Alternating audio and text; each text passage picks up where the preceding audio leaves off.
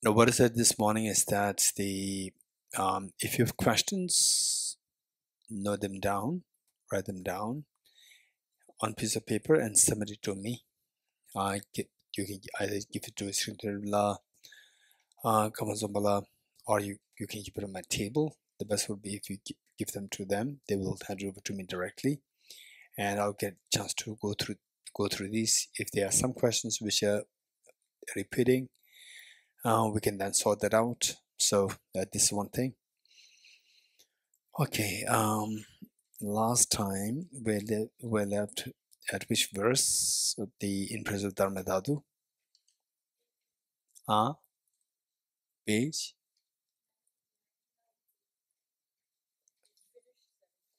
We finished 17. Okay. So now we are on 18. So, but we need to keep in mind that we all have the Buddha nature, and Buddha nature. What it says is that Buddha nature they do two kinds. One is, anybody remembers two kinds of Buddha nature? Anyone who remembers the two kinds of Buddha nature? Yes, Lamale. Natural Buddha nature, proliferating Buddha nature. Did we do this here in this class? Are you sure? What? Yes. Not sure. Okay, sure, we didn't do it. Okay, thank you, Ashwin. Okay, so now what we do now, it becomes a little easy for us, given that we are introduced to the true nature of the mind in the form of the very clear, pure mind, and in the form of emptiness. We learn both. So because of this, it's now easy to explain the two Buddha natures. So we all have the two Buddha natures, and these two are related to the ground for each one of us to become enlightened, to become a Buddha. So the two Buddha natures. The first one is known as proliferating Buddha nature. Proliferating Buddha nature. And the other one is known as natural Buddha nature. Proliferating Buddha nature in Tibetan is Gyurrik in Tibetan. And the natural Buddha nature is Rangshin Nerik, the two Buddha natures. Okay. First, let's say the proliferating Buddha nature. What is proliferating Buddha nature? To give you a simple example,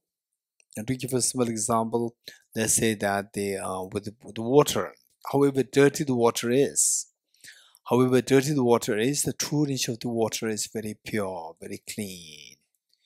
Okay, how many of you agree with me? Yes. Okay, however dirty the water is, the true nature of the water is very clean. And is anybody who likes to explain how the true nature of the water is always clean? How? Quick. To make sure that everybody hears you and the okay, Chambala, then Chambala.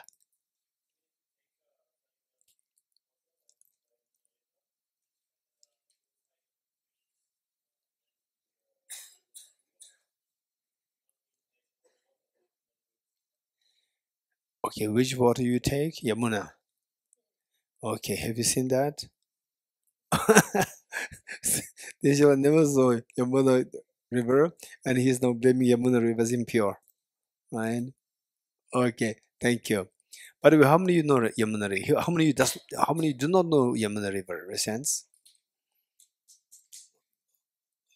Okay, how many you know Yamuna River?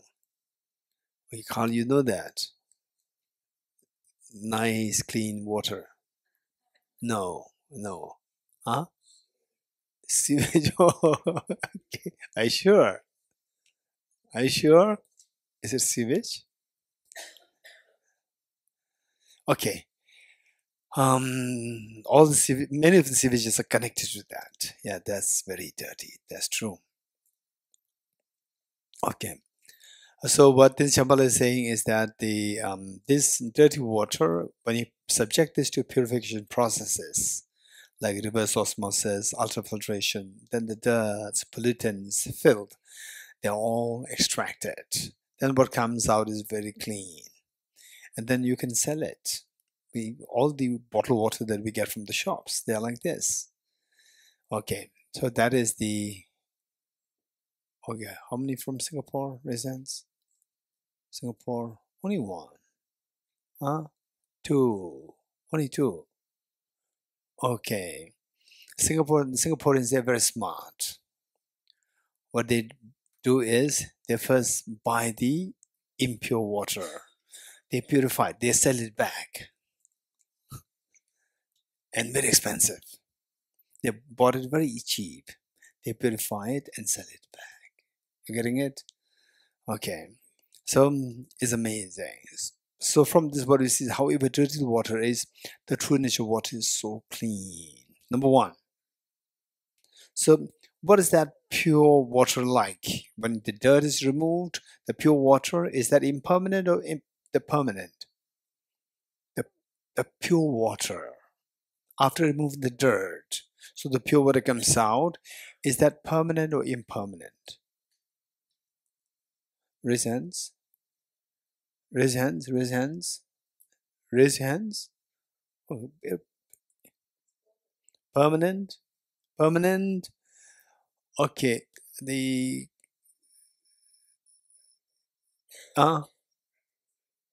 impermanent. Thomas, your name? Philip. Thomas. Yes. Here, your name? Mikhail. Yes. Okay. Philip says it is impermanent. Anyone else? Okay, how many would say, attention, Shambhala, what do you think? Impermanent. How many you would say that this pure water that comes out is permanent? Raise hands. 1, 2, 3, 4, 5. Hey, Alhamdulillah. I do not say nature, listen well. The pure water that came out after the purification. You getting it? So that pure water, have very good ear to listen to. The pure water, I do not say the nature of the pure water. I do not say that. I said the pure water that came out after the purification process. Is that permanent or impermanent? How many of you would say impermanent? Resents? Okay, now many of you got the sense. Right? Okay. Those who said impermanent, give me a reason. Yes, Carl. Because it's composite. But please tell me more. Because you are saying you're bringing the logical reason, and as per the Buddha, all composite things are impermanent. So you give me a reason how it is impermanent. Explain it in a common common people's the label or terms. It is made of molecules. So if it's made of molecules, why should it be? Why should it be impermanent? Anyone? Anyone? Okay, Rimbila.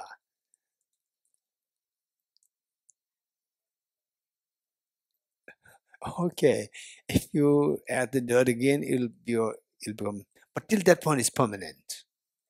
Till there is put. Till that point is permanent, right? Ah, okay. Anyone else? Vedula?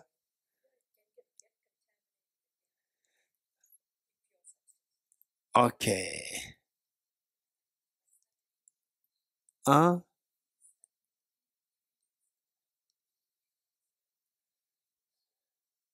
if it is stagnated, in what way?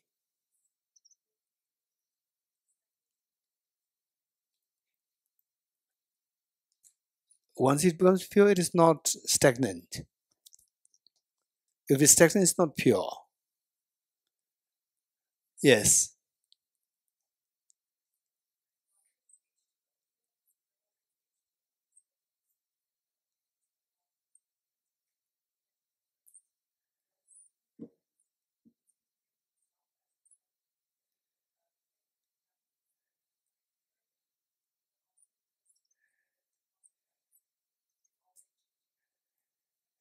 Okay, so the what I'm looking for is, as what Lisa said, that is changing.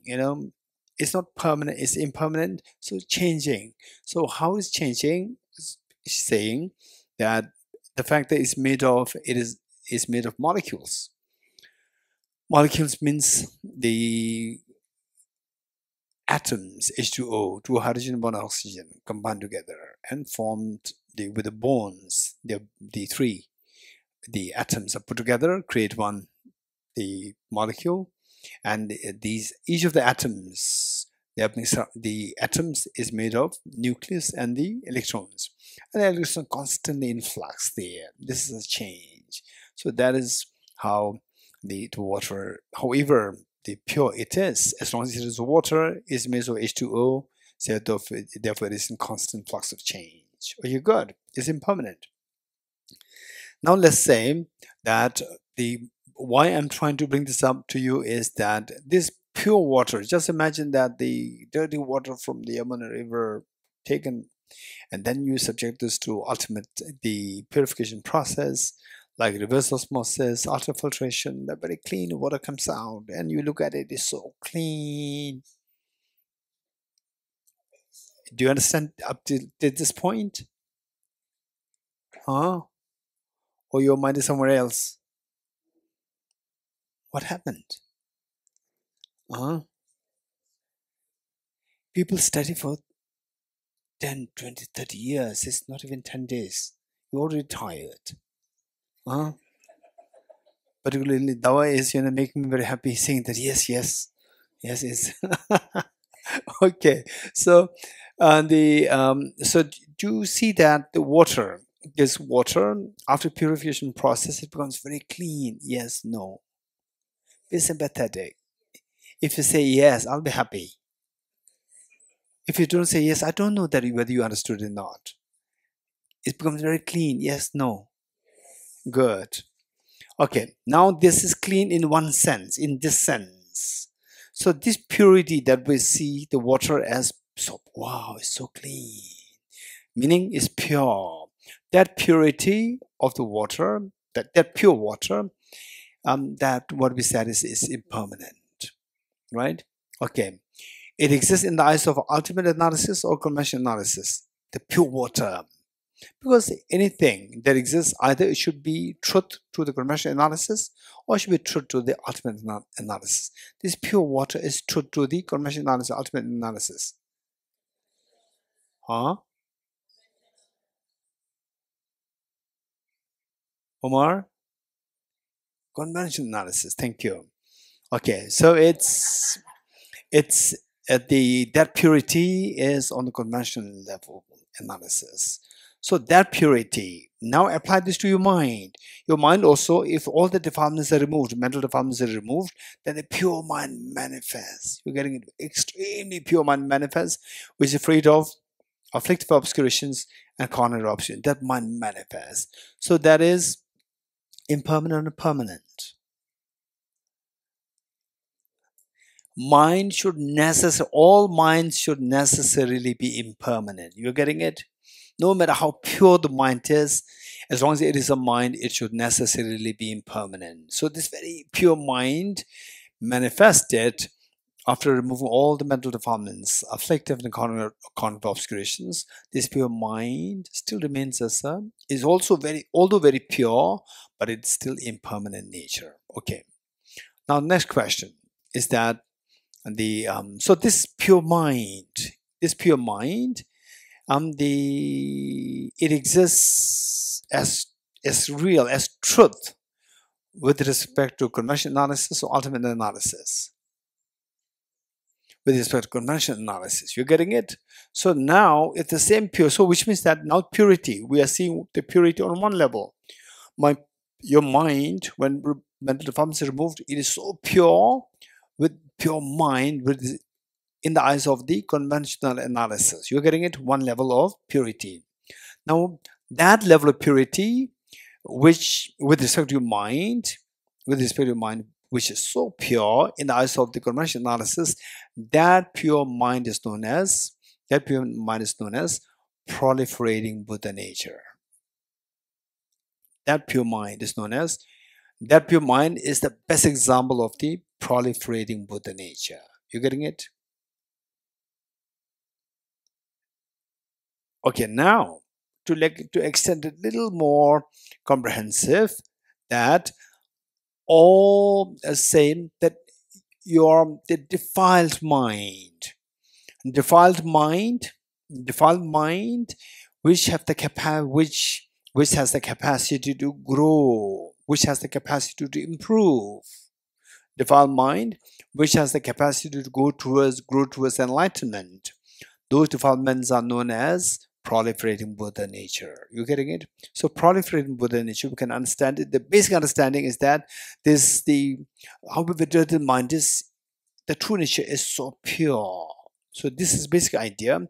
With this in mind, then the feeling of hope that we get is that, oh, even though my mind is very defiled, still yet this mind can be improved, can be purified. Okay, so what exactly is the meaning, complete meaning of the proliferating Buddha nature is the defiled mind, a defiled mind which can improve towards enlightenment.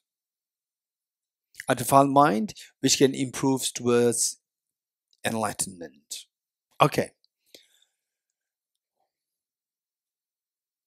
Let's say self-grasping ignorance. Is it proliferating Buddha nature? How many say how many say yes, resents? How many say no, resents? Okay, Rotterdam, why not? It is not pure, but what is it? Defiled mind. It is defiled. Pure, impure, and defiled is the same. You getting it? So what meaning did I give to you? What meaning I gave for the proliferating Buddha nature? Remember? Okay, Dora Durin.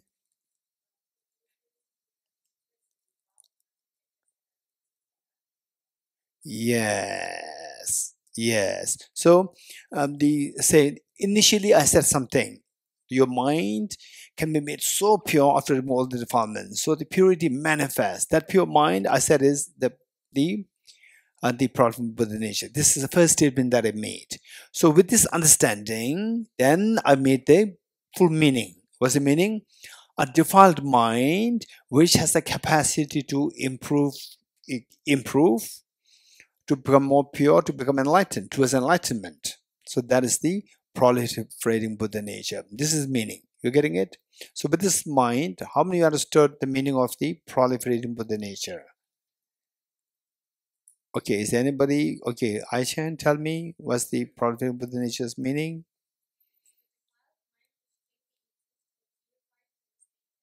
Perfect, very good. How many heard what Aishan said? Good. Okay, now with this in mind, with this definition, I come up with this point, self-grasping ignorance. Do you think it is it is mind? Do you think it is proliferating Buddha nature? Okay, the Argaji, yes, it is. This kid, yes. And there's somebody who said yes, somebody here. Okay, Subhashi, yes. Okay. So those who said yes, you think that self-grasping ignorance become more and more better, self-grasping ignorance, better, and then finally become Buddha? Then full self-grasping ignorance and Buddha. Yes? No? This kid, no?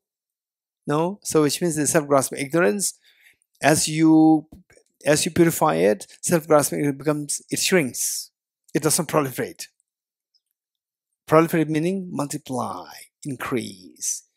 So self-grasping ignorance shrinks, right? Okay, Argaji.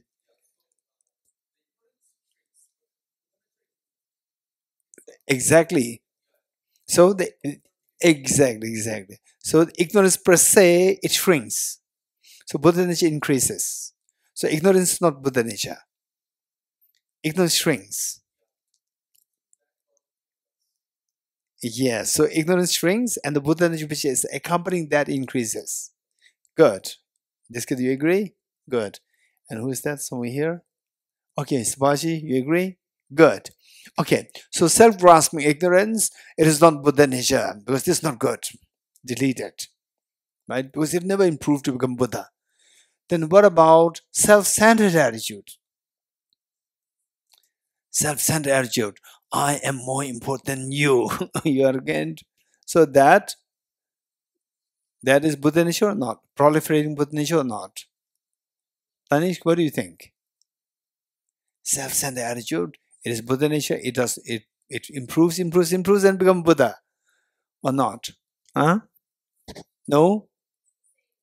It's the same. It's the same. So as you purify the mind, self-centered attitude shrinks. Instead of proliferating, it shrinks. Self-centered attitude becomes less, right? Then our impure mind,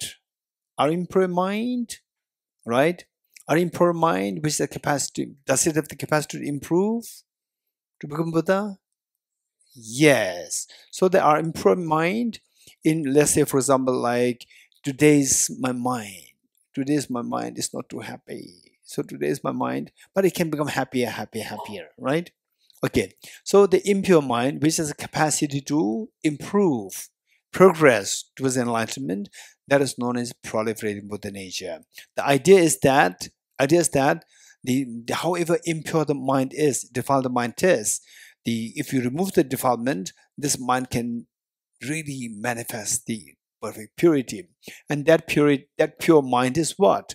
Convention to the ultimate truth.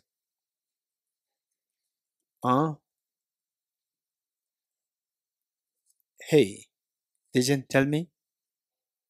That pure mind is convention to the ultimate truth. Yes.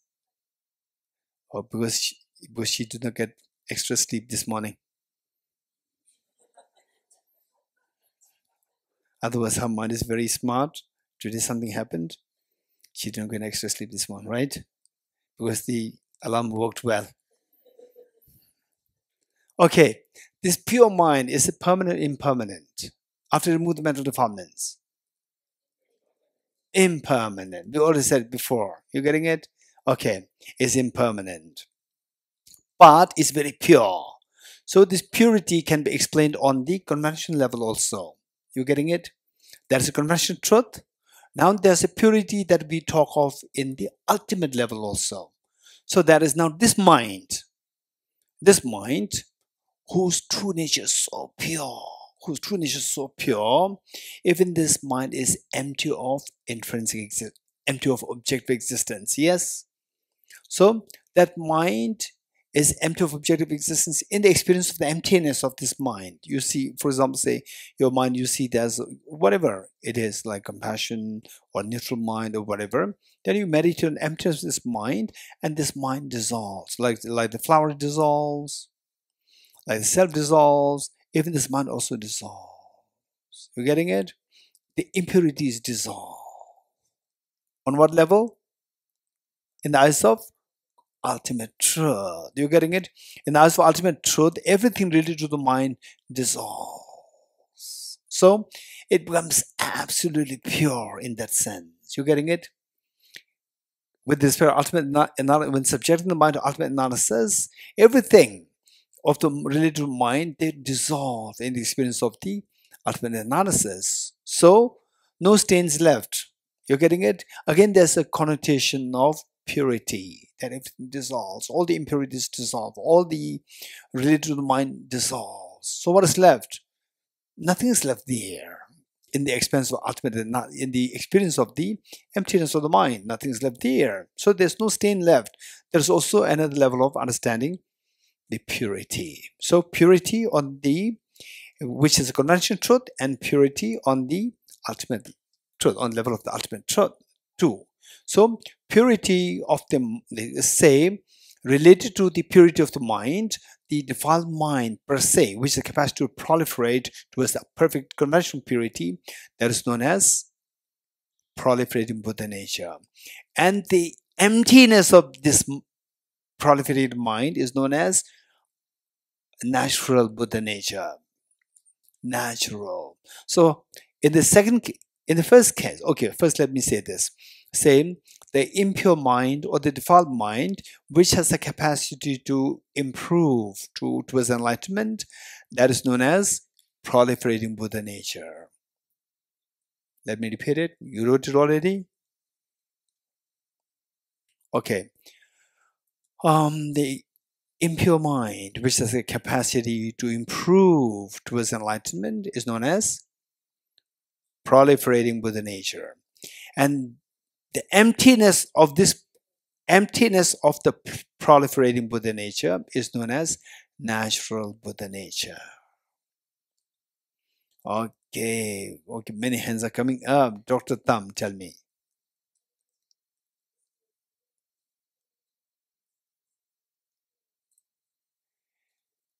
Okay, this is a good question. Proliferating Buddha nature and subjective clearly known mind, are these two mutually inclusive? Anyone? What do you think? Okay, let me put the question again. This is a very good question. Proliferating Buddha nature and the subjective clearly mind, are these two mutually inclusive? Which means that are these two synonymous? Do they mean the same? Anyone? What do you think? This is a good question. Philip, what do you think? Yes, okay, I think so. Yes, anyone else? What do you think? How many of you think that yes, perhaps yes, right? You may not be sure. You may say yes. Some of you may say no, raise hands. No, no, no. Okay, those who said no, why no?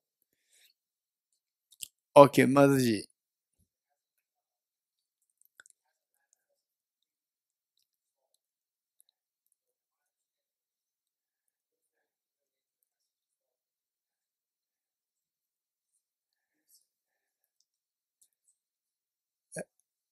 Okay, so if I say, okay, now another thing that we're learning here, which is going to be extremely beneficial for all of us, is that if I say that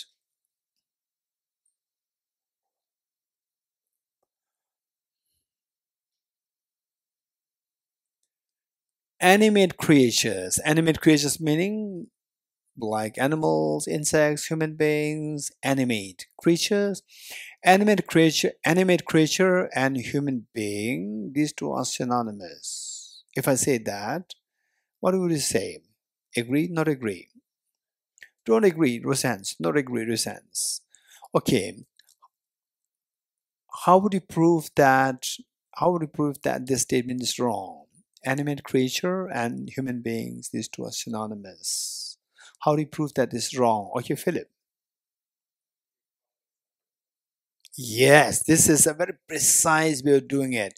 When I say that these two are not same, oftentimes you can give an example of one object which is some animate creature but not a human being. You getting it? That's good enough to say that these two are not synonymous. Synonymous means whatever is the animate creature should necessarily be a human being, whereas a human being should necessarily be animate object. Animate the creature, or animate creature. If you can give an example which is animate creature but not a human being, that is good enough to say that these two are not synonymous. Synonymous means, by the very definition, two things being A and B to be synonymous. Whatever is A should be B, whatever is B should be A. You have learned maths, right? In math, you have studied math. This is what you've learned. A equals B, B equals C, therefore A equals C. You're getting applied this.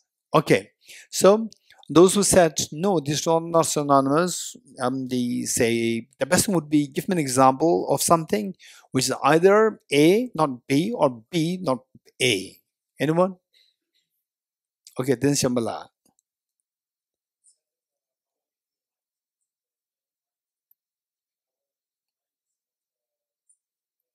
Okay, good.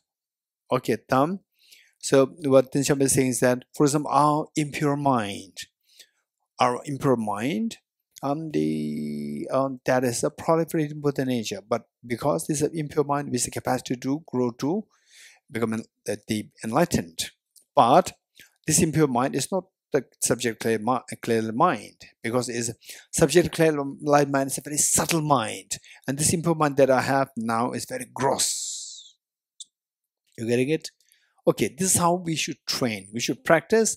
If you can attend such classes with more interaction, then your mind will really clear many of the like the fogginess in our mind. It's in a way like the fogginess and the thinking, and that has to be cleared through interactive participation.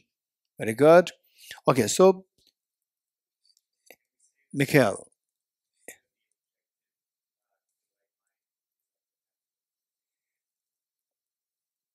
Okay, that's good point. But this is the separate question or the follow up from the early one?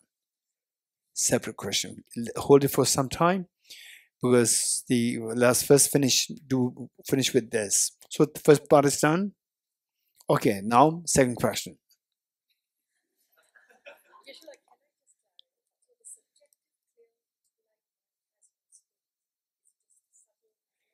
Okay, this is good question. Again, so many good questions. Okay, subjective clear-led mind, does it abstain or not? This is a question. Okay, anyone? Subjective clear-led mind, does it have a stain or not? Anyone? Okay, subjective clear. Yes, Lisa.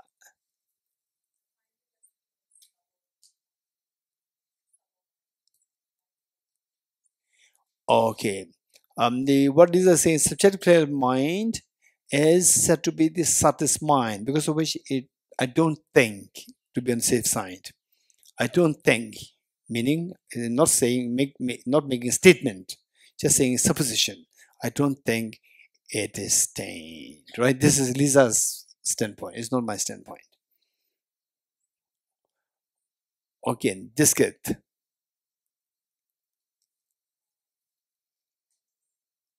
Don't worry, don't worry. Yes. Okay, Buddha's mind is still mind. It should be stained. Buddha's mind is subject to stain.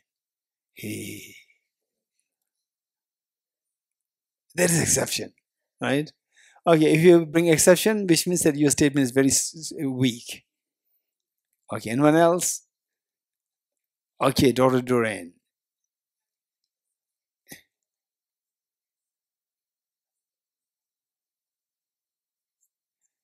Okay, subject clear mind is 10. Buddha subject clear mind? 10. Subject clear mind in general. It is not necessarily without stain. It can have stains because we ordinary beings like us with some techniques, we can invoke the subject clear mind, and yet we are not Buddhas. We still have the stains, right? Okay, this is a good point. Anyone else? Okay.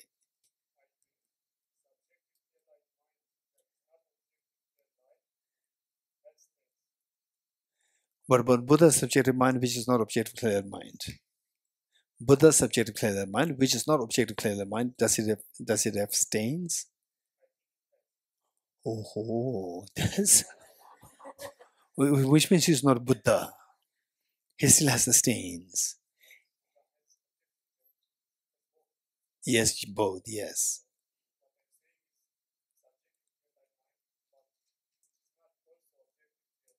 This is what I'm saying. Subjective clear mind is never objective clear mind.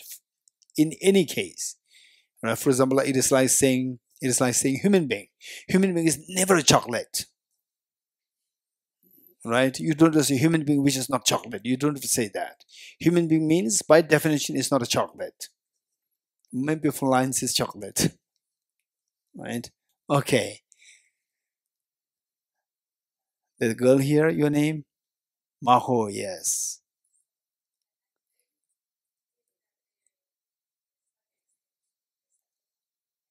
So it has stains or not? It has stains. Gross mind is dissolved. So the stains are there. The Buddha's subject clear mind?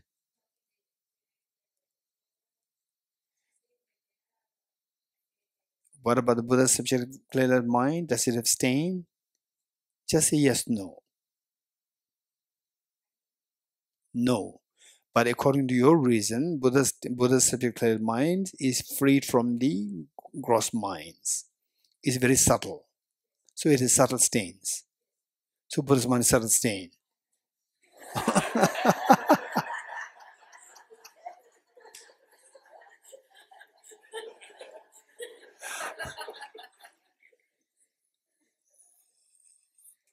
Okay. Marco, if she learns debate or she learns the logic, she will learn it very quickly. Because she could identify her mistakes very quickly. And she said, no, right? Okay, good. Okay, good now. So, but this what I'm saying is that what we need to know is that the defiled mind, which has capacity to improve to enlightenment, that is known as proliferating Buddha nature, and then the emptiness of that proliferating Buddha nature is the natural Buddha nature. You getting it? Okay, good. Now, let me explain to you that what happens if you practice the wisdom of emptiness. Well, complemented by bodhicitta. With the power of the intuition bodhicitta, you practice wisdom of emptiness so well. What happened? So what happens is that your mind, your proliferating Buddha nature will continue to grow, and then become the Buddha's mind. You're getting it? Buddha's mind. And your, say, natural Buddha nature, the emptiness of the proliferating Buddha nature. So that will become the natural Dharmakaya of the Buddha. You're getting it? Natural Dharmakaya of the Buddha. Okay, what does it mean by natural Dharmakaya of the Buddha? This is a question. Okay, let me explain like this. Say, finally, what's the purpose of the Buddha? To benefit the sentient beings, right?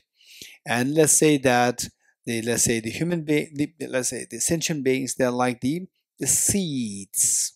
The seeds, sentient beings, they're like the seeds. And the seeds have to be germinated, have to grow. And in order for the seeds to germinate, we require the rainwater, right? Let's say rainwater. Okay, don't argue with me with the, pump water and so forth. So let's say rainwater, right? Usually the farmers wait for the rainwater. So now rainwater is like the activities of the Buddhas, showered on these seeds of the sentient beings. So sentient beings sprout into beautiful crops. So the rain is so important. Rain is the metaphor for the Buddha's activities of benefited beings. So these rain should happen from the cloud. And the cloud should be formed from the water vapors. The cloud is formed in the space. You're getting it? So what we require this space. That space where the cloud is formed, that space is the metaphor for your natural Dharmakaya. Natural Dharmakaya. From this, then the cloud is formed. The cloud is formed. That is in the form of the Buddha's bodies or the Buddha's mind. Buddha's mind, which is the pure mind. Our proliferating Buddha nature, which became the Buddha's mind. Buddha's mind in general. Buddha's mental consciousness is known as the wisdom Dharmakaya. So let me repeat it.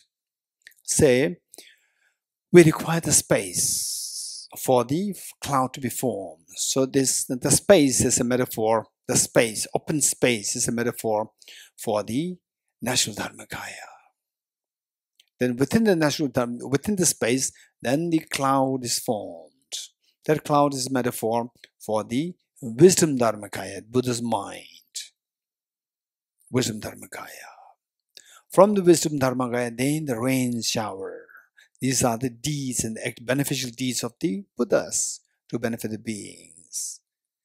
And the rains shower on the seeds. Seeds are the metaphor for the sentient beings.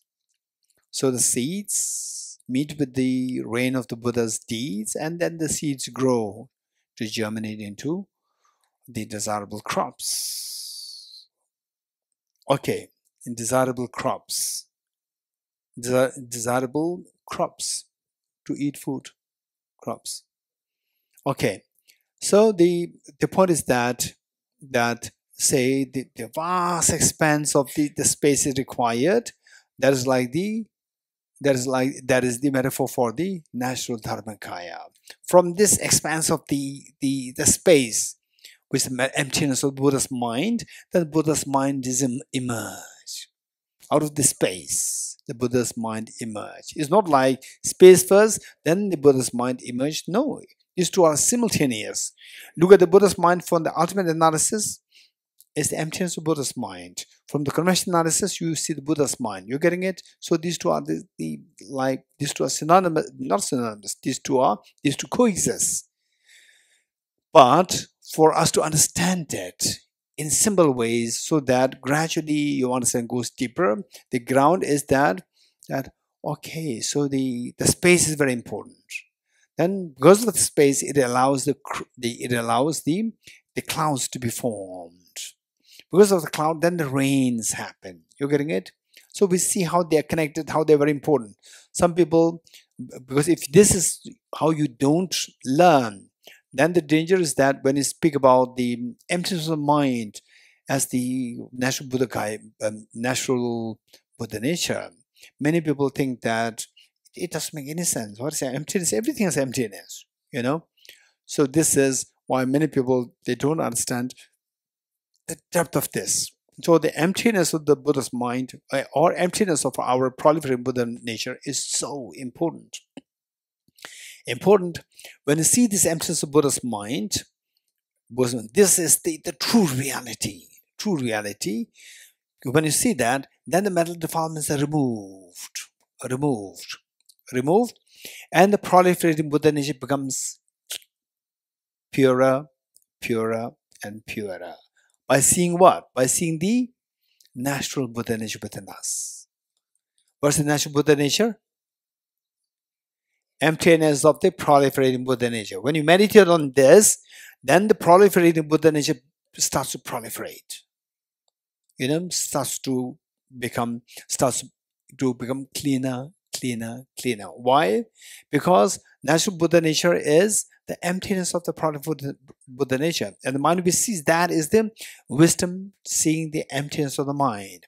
Wisdom seeing the emptiness of minds, by meditating on this, removes the mental defilements. When the mental defilements are removed, your mind goes closer towards Buddhahood. You're getting it?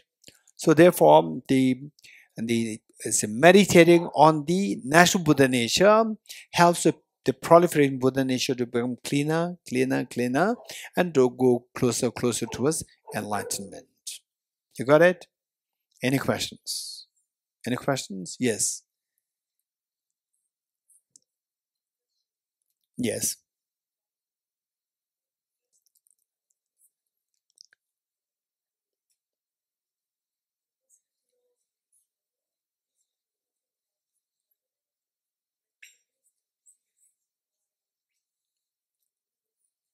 Mental defilements.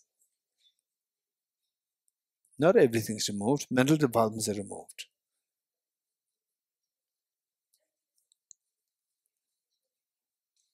Yes.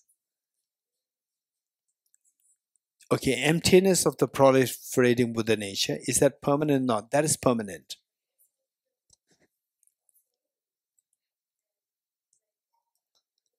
Okay, in the eyes of conventional analysis, these two things happen together. What you call as, I'm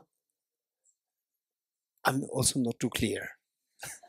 But I'm trying to give the answer. In the process of giving the answer, if she says yes, I'm happy. You're getting it? I'm not too sure about her question, right? So don't worry. So they don't disturb this Shamba. So it'll become very long. Okay, let me explain. And see if you agree with me. If you don't agree, ask me again. You're getting it? Okay, then Shamba, don't disturb me. Buddha nature, yes.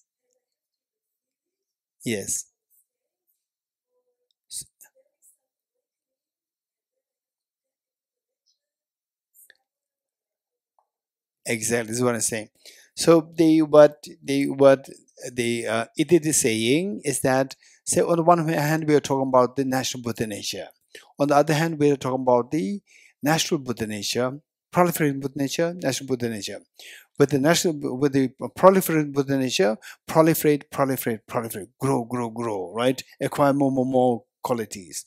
Natural Buddha nature, remove, because empty, to reveal the true nature, remove. Yes, it's already there, emptiness, right? So one removes and other gathers. So these two, how they two can go together? I say that these two coexist. You're getting it?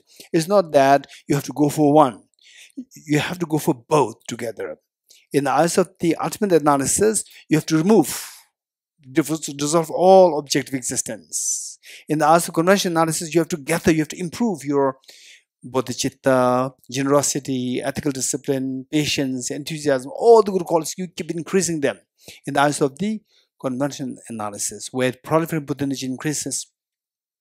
And in the ultimate analysis, you see the ultimate, what is that? National Buddha nature more and more clearly. So these two coexist. You happy? Both ways. Okay, so we have, yes. In fact, the thing is that if you practice, say, you meditate on the national Buddha nature, then the both things happen simultaneously. That national Buddha nature becomes clearer, remove objective existence, becomes clearer, and then meanwhile your proliferating Buddha nature keeps growing. These two happen simultaneously. Fine, is it? No, if you're happy, just say yes, so that they'll be happy. Contemplate more. Okay, good.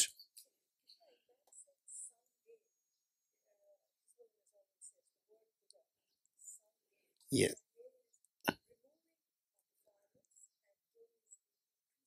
the qualities, good positive qualities. Yes.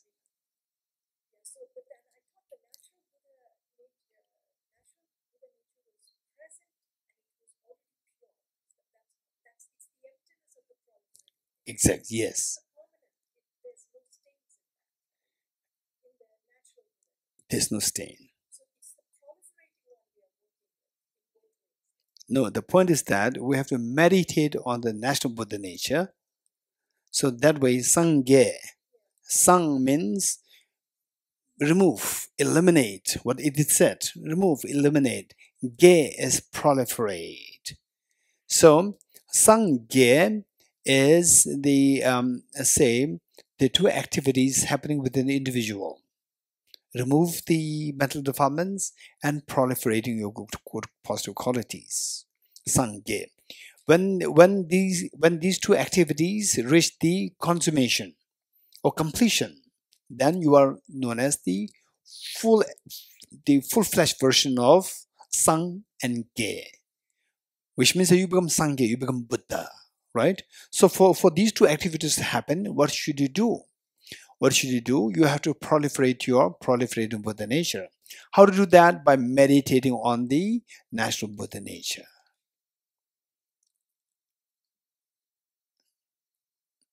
Okay, Mikhail.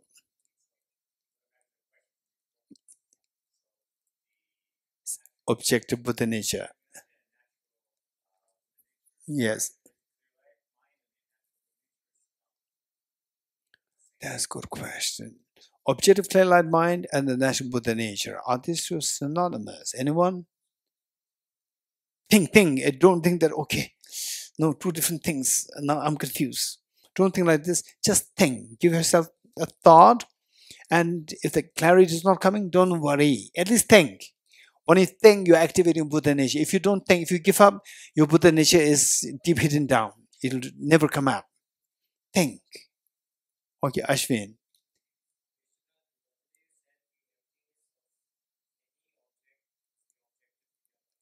Perfect. Therefore, can you give me an example? Don't say synonymous. Emptiness a table is objective clear light, but it is not the Buddha nature. Why it is not the Buddha nature? Because it is not the emptiness of the mind, it's the emptiness of the table. The Buddha nature, natural Buddha nature should necessarily be the emptiness of your mind, particularly the emptiness of the proliferating Buddha nature. There's no objective clear mind. Objective clear light, by the way, it is like saying, I said Mikhail chocolate. There's no Mikhail chocolate. Mikhail means non-chocolate. You're getting it? Objective clear light means non-mind already. Subjective clear light mind, you can add this word. Subjective clear light mind you can add to subjective clear light, but not to the objective clear light.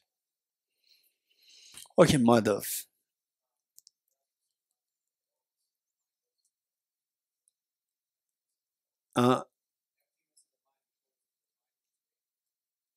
What should I do? Not tell it? Or not elaborate it? You're reminding me not to elaborate on this? Okay, so not just emptiness of mind. Elaborate the emptiness of mind. Okay, that we'll do a little later. When I say little later, your job is to constantly remind me. You getting it? Okay. Yes. Lethal. Lethal. Okay.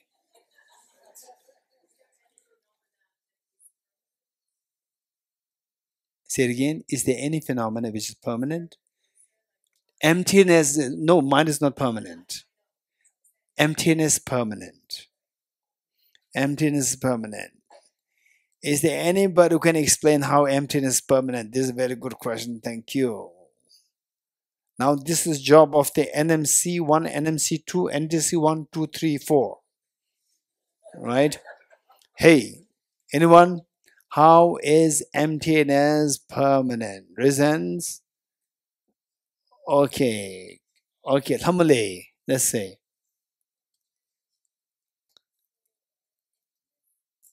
Okay, is the mic?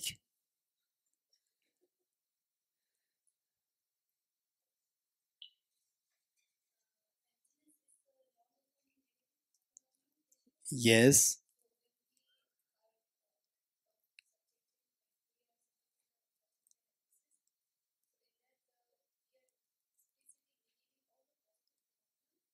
Yes. It is negative phenomena. But how is it permanent phenomena? Okay, the mic, please pass it to. You don't need a mic. Yeah, the voice is bigger than the mic. Yes. How is emptiness permanent?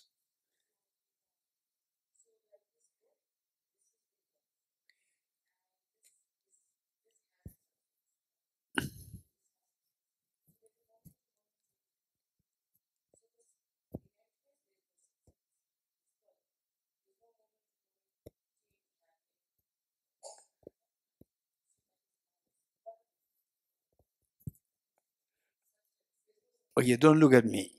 So Lethal should be happy.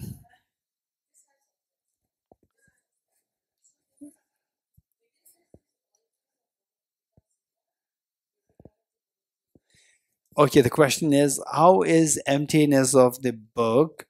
How is it that it does not have substance? How?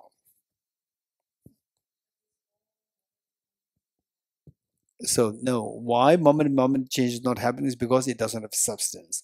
How is it that it doesn't have substance? NMC1, NMC2, NMC, NDC1, 2, 3, 4. Reasons? Okay, let's say Ornella. First tell me which class? NDC1, 2, 3, 4? Only NMC2. Not NDC. Never. Oh, we just typed NMC2. Tell me.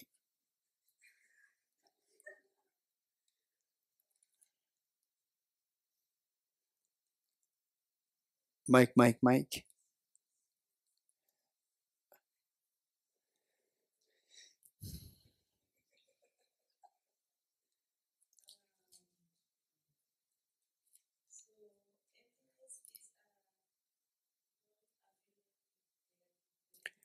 Okay, non-affirming negative, yes.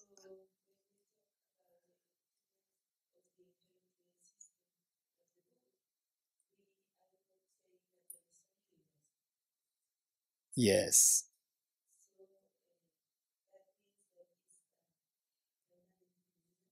How? How it doesn't have substance?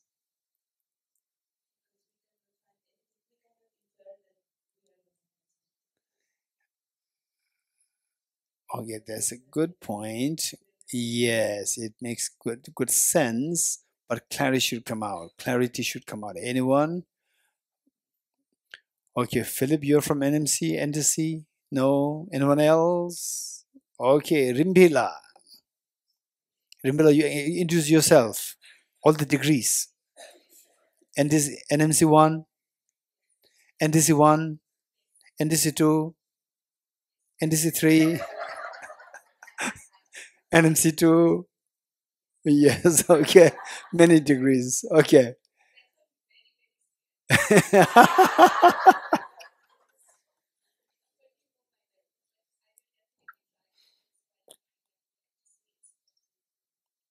Okay. Okay. Thank you. Anyone else? Argaji from NMC 2, NDC 1, 2, 3, NDC 1, 2, 3, no. NMC 2, yes. NCC 1, Enriches, yes. Okay. Okay. Uh, yes.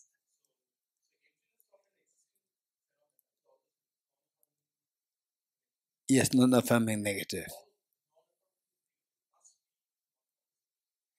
That's interesting. Okay. This is a very important statement that he made. Agraji made.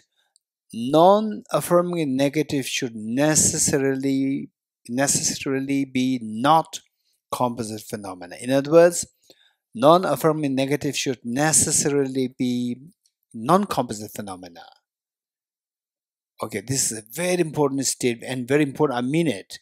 It's a very important statement he made. That's correct. Yes. Very good statement. Anyone else who likes to? Yes. NMC 1, 2. Then wait. This is the privilege of the NDC 1, 2, 3. Okay, here, Dr. Thumb. Which one? NMC 1, 2, NDC 1, 2, 3, 4, 5. Okay. Yes.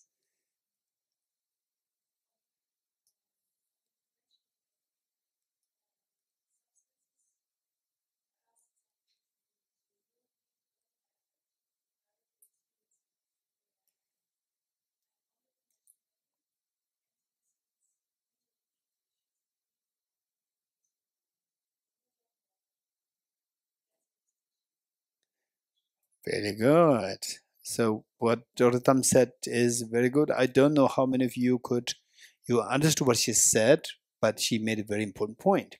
So in a way, what Dr. Thumb is saying is that first we have to listen to what Dr. Thumb has to say. Once that is done, then what Thamali said, Rimbila said, and Argaji said, and anyone else who said, anyone else who added? Okay.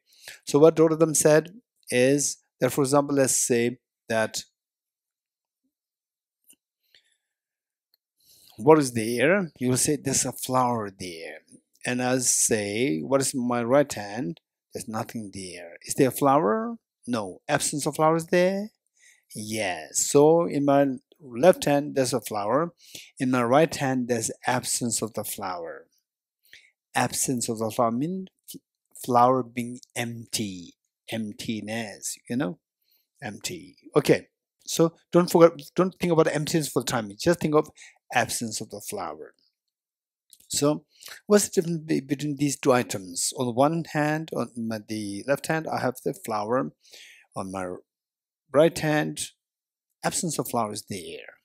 Absence of flower. So with the flower, there's a substance there to say, I am the flower. There's a substance there. With the absence of flower, there's nothing there. There's no substance to tell you that I am the absence of flower. Do you agree? Good. If you agree with this, then the absence, all absence follow the same rule. All absences. Absence of objective existence. Just as absence of flower does not have a substance, absence of permanence, absence of chocolate, absence of objective existence, they don't have substance. For example, here, what is in my right hand? Nothing. When you say nothing, means there's no substance there. There's no substance. But don't forget, don't change your mind to say, when you said there's no substance, absence of flower is there. They thought absence of flower is there. Yes. So absence of flower, it is there, but it's not substance, because you said that there's no substance in my hand. So if there's no substance in my hand, whatever exists in my hand should be without substance. So absence of flower should be without substance. So by this, if you understand how the absence of flower is without substance, absence of anything should be without substance. Absence of flower, absence of chocolate, absence of objective existence, without substance. Absence of objective existence is known as emptiness. Emptiness of objective existence. So that is without substance. Now, if one has substance, what does not have substance, what's the difference? What has substance undergoes change on its own. There's a substance there to undergo change. For example, let's say we keep this flower in this room, and you think of the absence of flower in this room. Both leaf is here, and you leave. You go to have your, say, your lunch, dinner, and then you may not come to the room, to this house at all for the next 10 days. In the next 10 days, this flower will wither, because there was a change happening. With the absence of flower, it will not wither, right? So this flower withers. Why this wither and the absence of flower does not wither? Because for the flower, there's a substance there which keeps undergoing change. Whereas the absence of flower does not have a substance which does not undergo change. So therefore, there's no connotation to say that it withers. It doesn't wither. So emptiness is the absence of objective existence, and that does not have substance. Because it does not have substance, it does not have the substance to undergo change. So it does not change. If it does not undergo change, it is not impermanent. If it is not, it exists, it is not impermanent, it should be permanent. Okay, good. Any more questions? Yes. Okay. Okay, is there any other examples? NMC, NDC1? Okay, here. Non-composite space. You happy? Not happy. Okay, don't say no, just say, how is it permanent? Ask. Yes. Anyone? Anyone, how is it permanent? Okay, yes.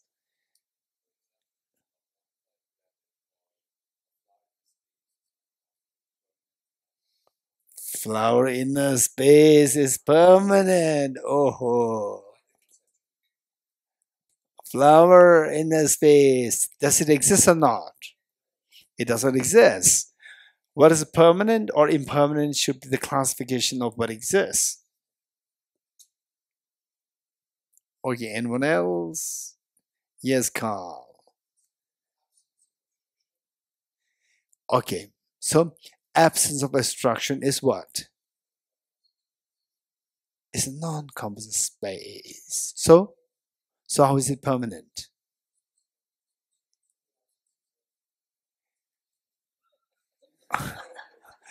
Okay, so Carl is giving homework to you. You're getting it? So Carl is saying that, what is it? Okay, by the way, what is a non-composite space? Absence of obstruction. How is it non-composite space? This is very important. So what Carl said is correct. Only thing is that we should make the other person be convinced, right? So they should not be, they should be all seamlessly connected. Okay, this is a very important statement. Non-composite space, and what is that? Absence of obstruction. Okay, how many of you like to know that? Raise hands. Okay, this is a very important concept. Okay, let's say that if somebody is sitting just in front of you, right? If somebody is sitting just in front of you, 2, 3, 4, 5 people around you, if I said, stretch your arm in the front, would you stretch your arm in the front? You will not. Because why? Because you know that your hands will be obstructed by the presence of the other person. You're getting it? Okay, now you stretch your arms in front of you. Hey, Marka, stretch your arms. Well, she's reluctant, you know?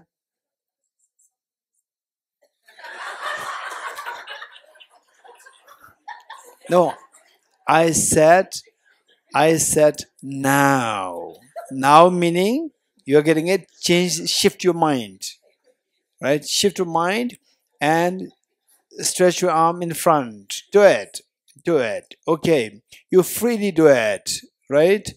Bhumigaji, you freely do it, right? You freely do it. Very good. What gave you the confidence that there is no obstruction in front of you? What gave you the confidence? I can see that there's a space there. You're getting it? I can see the space that your eyes could see. That space is known as composite space. The space that you see between your eyes and in front, there's a space there.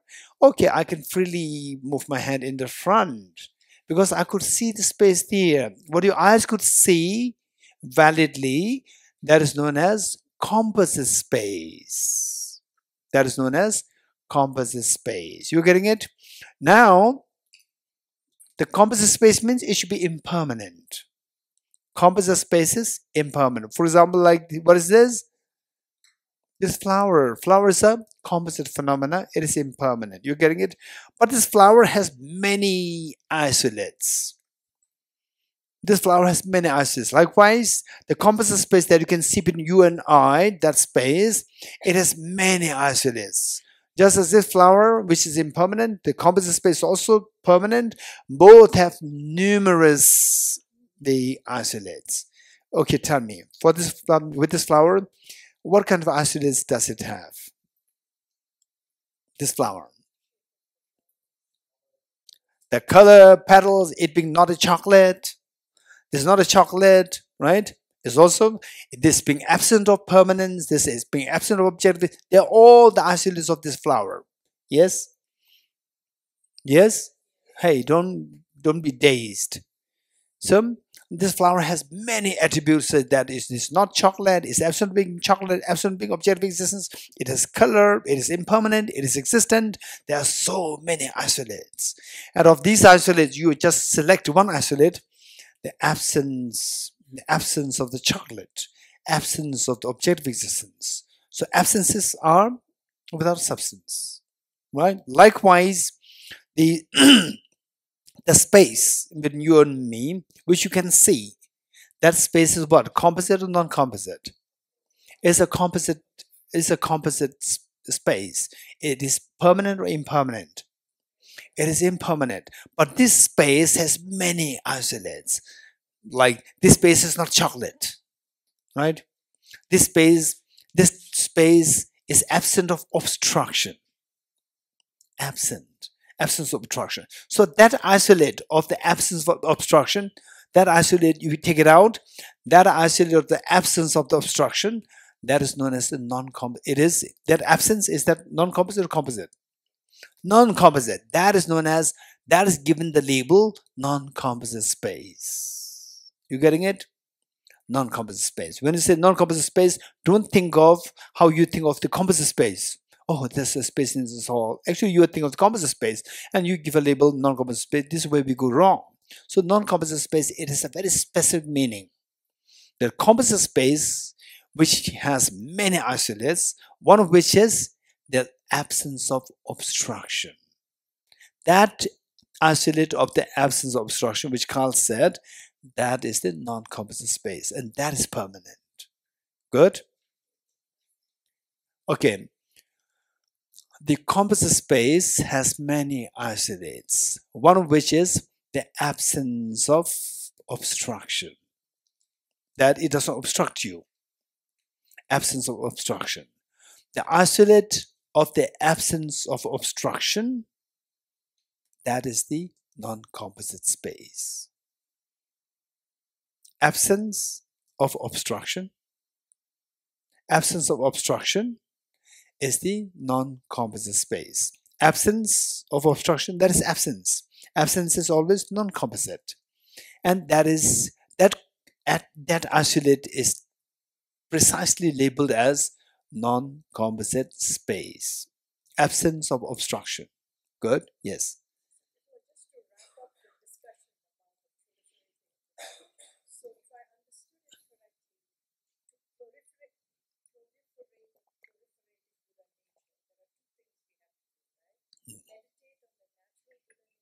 Mm. Mm.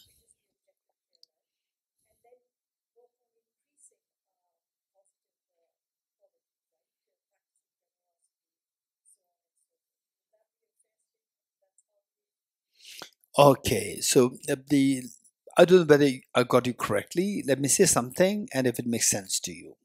Okay. What we do is that we, in a way, you're talking about the Sangye. So there, I say that we need to see that mental defilement is removed and the good qualities proliferate. This is what we should be doing.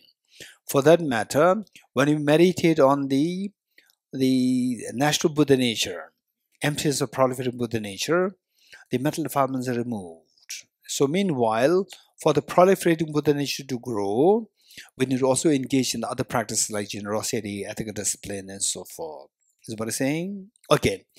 Is this statement correct? Answer is absolutely correct. Absolutely correct. We have to engage in all these practices, cleansing the mental defilements, increasing good qualities. You're getting it? But these two should not be seen as completely isolated from each other, right? For the ordinary people like us, we have to do them separately. But as you become realized at a certain point, then it is like, say, the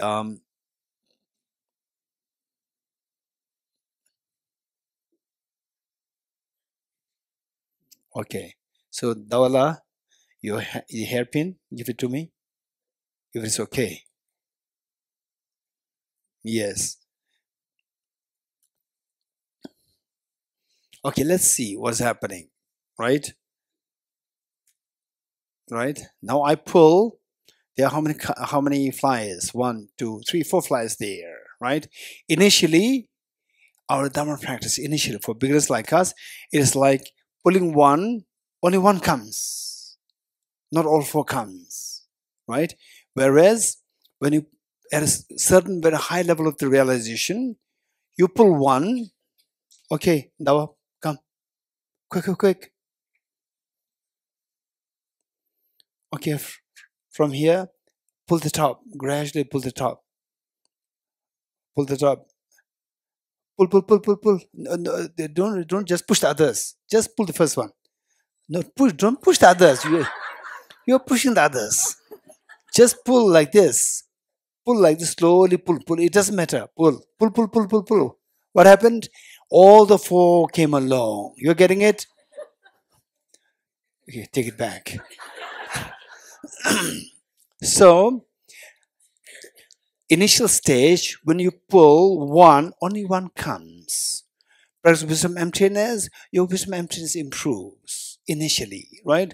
Generosity, ethical discipline, patience, they don't automatically increase. And you practice generosity increase. Emptiness, wisdom emptiness doesn't increase. They all come one by one. But at a certain point, when you're able to link all these things through your practice, then you practice wisdom emptiness, all the other good qualities automatically increase.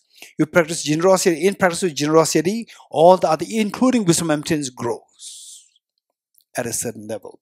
So that is known as where you practice one perfection, all the other perfections are subsumed under this practice. So the training, there's a specific training for that. For example, generosity. When you engage in generosity, say active generosity. Within that, all 6 perfections can be incorporated. Say you give say you help somebody,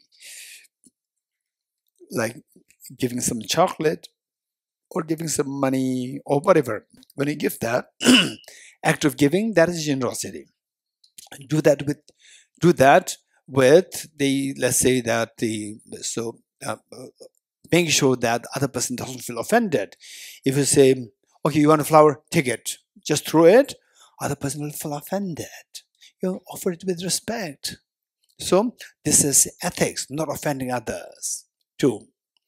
Then they say, okay, I've run for my breakfast, right? But then this person asking for, there's the flower or some money, I have to do for my money, it takes time, so impatience builds up. No. This is very important. So you being patient, although somebody said calling you, right? Okay, how do other people call you? Oh, Piali, come for the breakfast, right? So still you are very calm, right? Calm and being patient with the generosity. So generosity, ethical discipline, patience, and then you do it out of joy, enthusiasm. And then when you give it fully focus on this, not just divided your mind, distracted here and there, meditation. And then seeing that even this person who received my generosity, that is also like illusion. That I, the benefactor, is also like illusion. But the object with which I am giving, that's also illusion. Act of generosity is also illusion.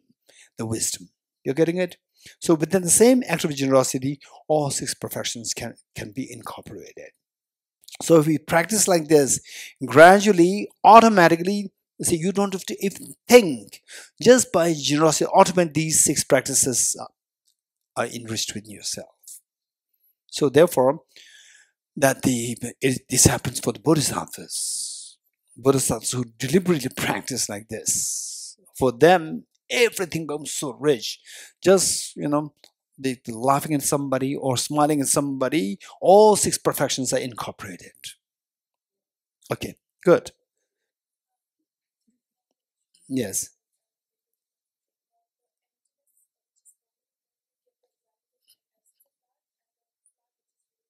Yes.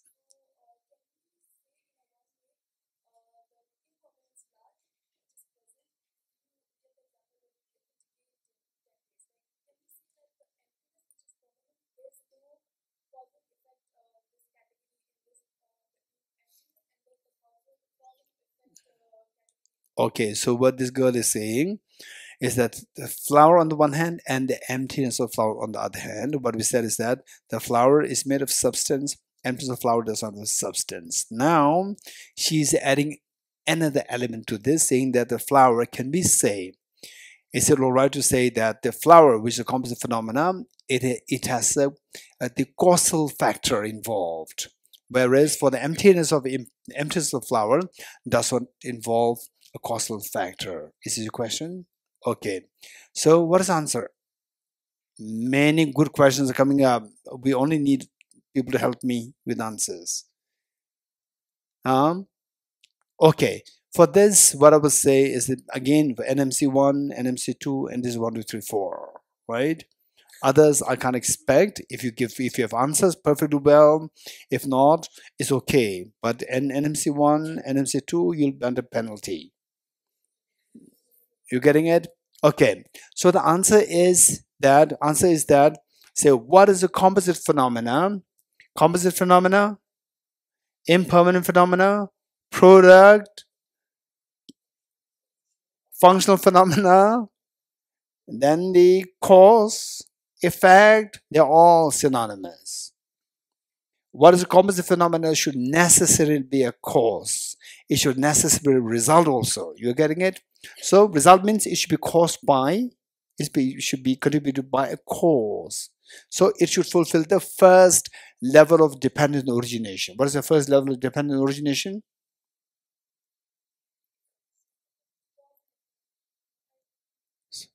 Look, this girl is saying that I never learned these 3 levels of dependent origination in this class. 3 levels of dependent origination. Okay, how many heard it somewhere? How many heard it somewhere? Raise hands. Somewhere.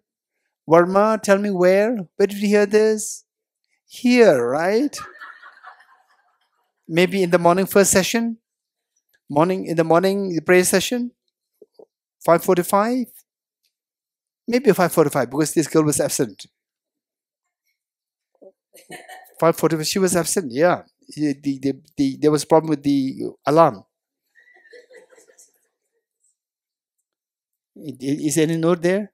3 levels of dependent origination. Yes. Okay, it is there. Yes. Okay, when did you write it? In sleep? Okay. So your question is very good. Your question is very good. In fact, you can correlate many things. That is amazing. It is not something somebody has given the idea. So this thought came to you, somehow correlating. It's very precious. So the point is that what is a composite phenomena should necessarily have a causal factor. What you said is correct. What is a non-composite phenomenon is freed from causal factor. It does not have any causal factor involved. What you said is correct. Okay, anyone? Okay. Din Shambhala, yes. Din Shambhala, yes.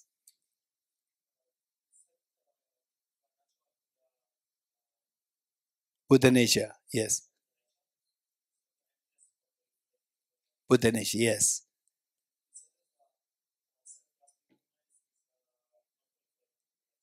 Yes. It's not natural Buddha nature. No, it doesn't matter. It doesn't matter. If I say that, this room is Din Shambha's room, right? Finish.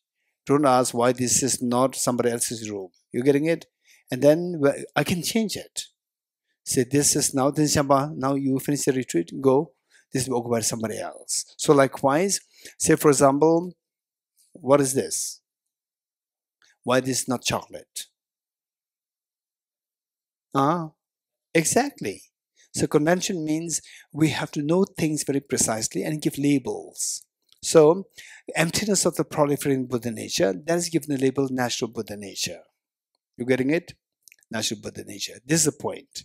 So therefore, anything else like emptiness of other things, other objects, they are not natural Buddha nature. Why? Why? The point is that okay, for this we need to explain a little bit about the enlightened state. When you become a Buddha, what happens? I briefly touched with the example, the space and the cloud and the rain, just the metaphor I've given. But in actuality, what happens is that your mind, when you become a Buddha, your mind, not the increase of the self-grasping ignorance, but the increase of your proliferated Buddha nature of the past. So that mind is like the what is that? The cloud.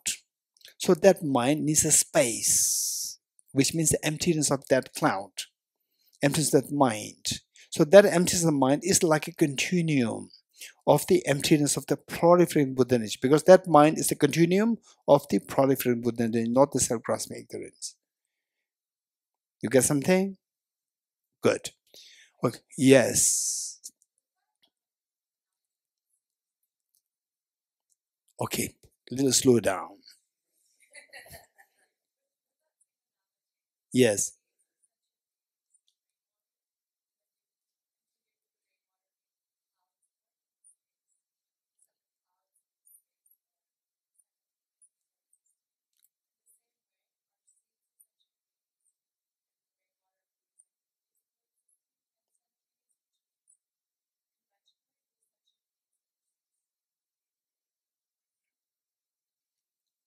Okay. No, what you said is amazing. Only thing is that my mind works slow. You're getting it. So what is said is that the space is a metaphor, the cloud is a metaphor, the rain is a metaphor for the Buddhas, say the natural, the Dharmakaya, wisdom Dharmakaya, and the rain, the activities of the Buddha, and then that part is the Buddha part. That I understood you very clearly. Now next part about sentient being. Sentient being, the seeds, then what? Coexist meaning sentient beings and Buddhas. They coexist 100%. Yes. Then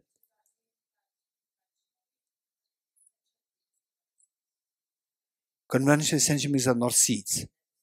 They are not seed. We are not seed. You are not apple seed. You are not apple. Stop. Seeds. Who said it?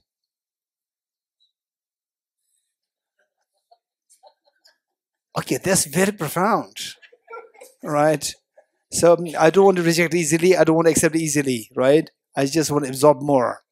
Say, cease. Sentient beings cease at one point. At what point? And why did you bring this up? When the Buddha's rain shower, sentient beings grow, proliferating Buddha natures grow, mental defilement is gone. At that point, the sentient being cease to become a Buddha. Yes. Then, becoming a Buddha and sentient being ceasing, these two are simultaneous. 100% yes. So what was your question?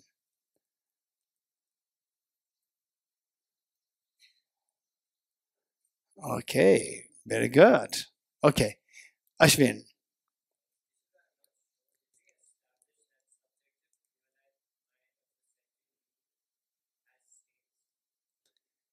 Okay. Very good questions. Okay, anybody who can help me. Now I cannot run away. Right? It's already time for a break. Half an hour gone. Right? So, but I cannot run away because there are good questions coming up. Anybody who can help me quick. Does it mean that the subjective clear light mind of the sentient beings have stains?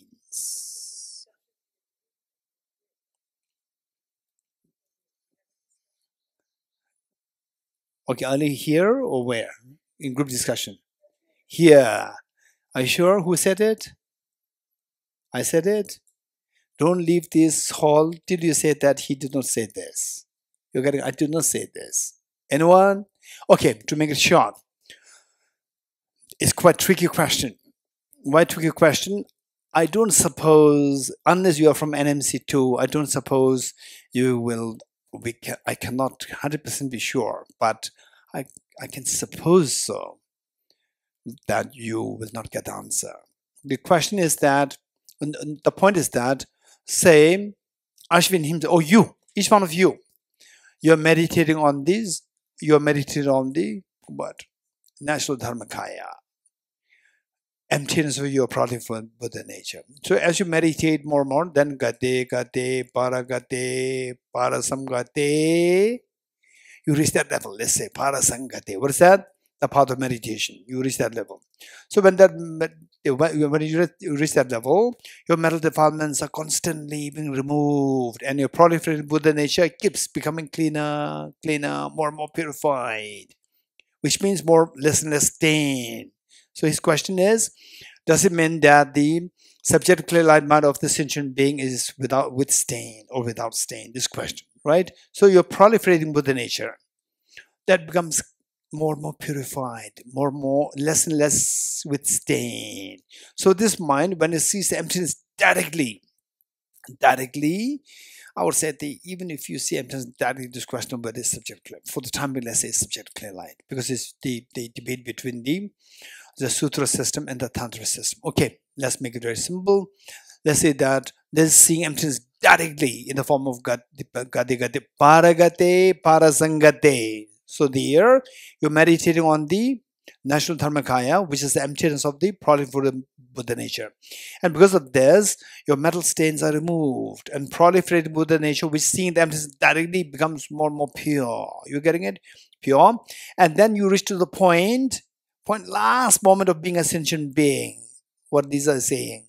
Last moment of being a sentient being, the next moment, you ceased to be sentient being, which means next moment you become a Buddha. So last moment, at that point, your Buddha nature, the subject clear mind is so pure, extremely pure. You're getting it? But it is not yet Buddha. It requires just one moment of practice, then it moves to the Buddhahood. So that moment, your subject clear mind, does it have stain? This is the question. So all the remaining, all have stains. Gade gade stains. Paragade stains. Parasangade, there are 10 levels, 10 bhumis. And the first 9 bhumis, they have stains. The last bhumi, within the last bhumi, within that, the last moment, that is the time the stain is not there, but you don't have the confidence. The confidence of this, it is like, okay, let's say that there's the robber who broke in your room, in your house. So what do? You fight with the robber and throw him out. Right? You throw the robber out. Now in your room, does it have the robber? It does not have the robber. But because you are yet to put the latch on, robber can still come in. So when your mind will be totally relaxed, confident that the robber will not come back? When you latch. So the last moment of the sentient being, before the sentient being ceased to be sentient being, that moment, stain is removed. But the confidence has to be built, like latching on, putting the latch on. So that the moment you put in the latch on, you become a Buddha. You're getting it? So the last moment of the sentient being, subjective clarity of mind, it does not have stains. But you don't have the state of the cessation of the stains. State of the cessation meaning you have the confidence. That confidence is not yet built. Very good question. Thank you. Okay, Argaji, last question. Yes.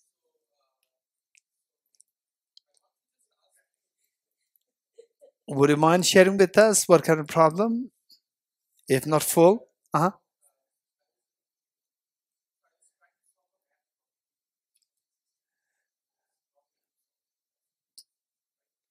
You sneeze and you solve the math problem. That idea came. Okay. Okay, I got a question. How many got a question? Okay, answer. I don't know whether I don't know. Don't accept easily, don't reject easily, right?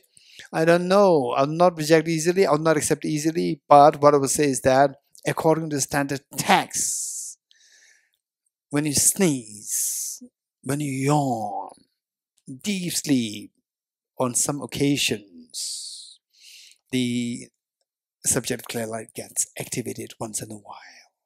Not always, once in a while, it does get activated. When it gets activated, doesn't mean that you are, say, the confusion, your ignorance. They're cleared, not sure. But what you experience, that is your personal experience, which is so precious for you, so precious. We cannot deny this. We cannot accept it easily. But for individuals, whatever experience that you get, whatever experience you get, generally speaking, you're advised to maintain them confidential. At the same time, when it comes to your teacher, you can share these, because keeping confidential, not getting cleared up what it is very, it may not be too healthy also. So keep it confidential. But so for somebody who you regard as your teacher, right? Not to anybody, but who regard you as a teacher and with whom you really build a rapport, good rapport, in terms of, say, you trust. Through various observations, you trust the person as a teacher, you share and you seek advice from the person. And of course, the person should be learned, person should have the experience. You're getting it? Some people who are not learned, then what they say can be very disastrous. Some people who are not experienced, what they say can be totally dry intellectual information, not experiential. They may not even be able to relate to what you're saying. You getting it? So these are things that we need to keep in mind. Okay, we'll stop here. Teta Om Gate Gate Paragate Parasam Gate Bodhisvatyata Om Gate Gate Paragate Parasam Gate Bodhisvatyata Satyatam Om Gati Gati Paragati Parasamgate Bodhi Swaha.